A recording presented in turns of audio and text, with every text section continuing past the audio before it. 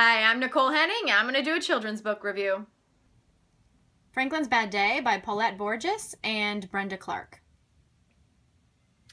Overall, the story rates a B. The illustrations I really enjoy. They're bright and bold and clean lines. They go really, really well with the story. There's a lot of depth in the images.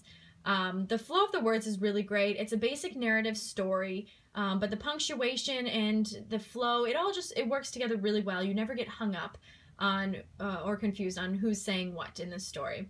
The entertainment value is great for both children and adults. It's just a really nice, sweet story about, Franklin's bad day. There is not very much educational value in this story.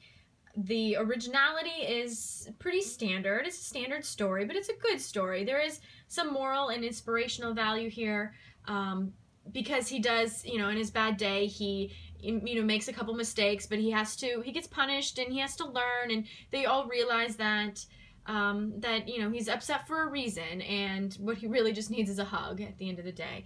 And for that reason, it's a good story. It's a solid story. I would definitely read it again, and I imagine that my child would also want to hear this story again.